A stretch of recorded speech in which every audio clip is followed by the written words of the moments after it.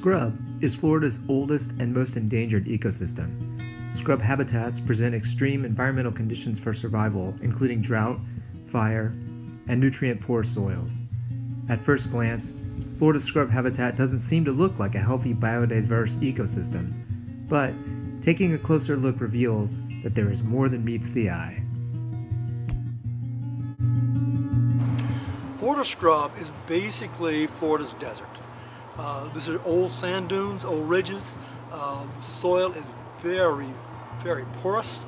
It's basically old dune sand. We call it sugar sand because it's so soft. And scrub is a little different. When we talk about scrub habitat, people wonder why I'm such an advocate for scrub, but scrub is different. If you go into a big forest, redwood forest, and look up and you see the trees and the big sword trees, that's not what you're going to see here. The life is down at the ground. You've got to look down. You've got to get down on your knees and look at all the ants and the insects. Even the scrub jays don't go up high, they stay down low. All the other plants and animals that are part of the system are all close to the ground, and you'll be totally amazed at the diversity and the amount of life that occurs in a scrub habitat.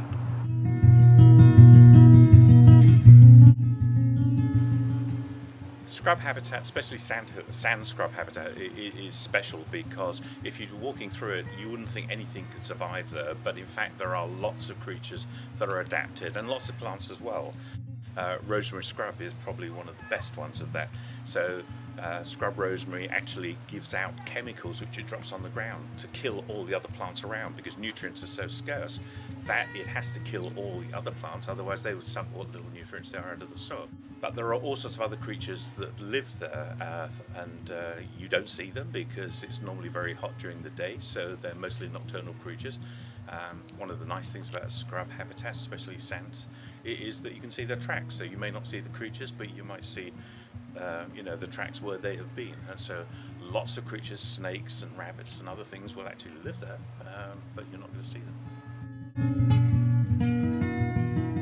Both the plants and animals that are here in the reserve have adapted to this hot, dry environment. Even though we still get the same 53 inches of rainfall everybody else does, it passes out through the soil very, very quickly. It's not available to the wildlife that's here.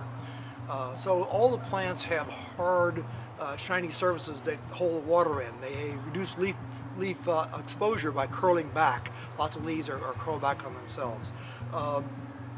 They all have huge root systems. 60% of the biomass in the preserve here is underground. That's a massive, massive root system. When we do a restoration here, we cut the plants down to the ground. Within 2 weeks, they're already sprouting back up again. And in a couple of years, they're back to they grow about a foot a year because they have that big reserve of energy in that root system that's underground.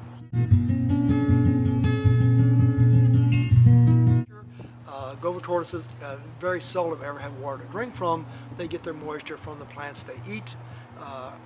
Animals come out early in the morning to eat plants that have dew on them, so they get moisture into them, and they all have adapted to being able to survive without having that water readily available to them.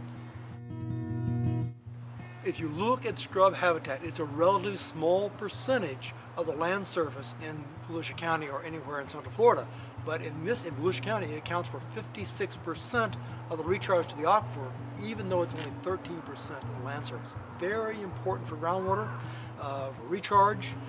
It's very rapid, many, many times the amount of recharge that will occur anyplace else, and that water is being stored directly into the aquifer.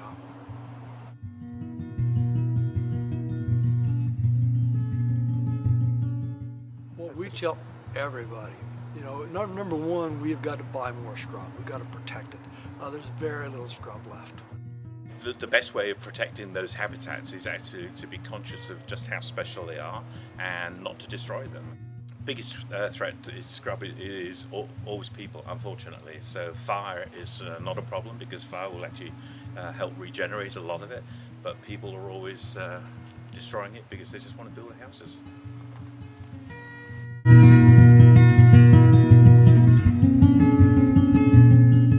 Support legislation that protects and manages scrub habitat from development and habitat fragmentation.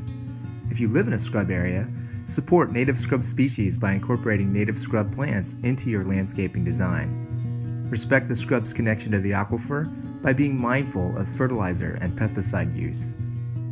Educate your friends about how much life this humble ecosystem supports and and how important it is for us to protect it.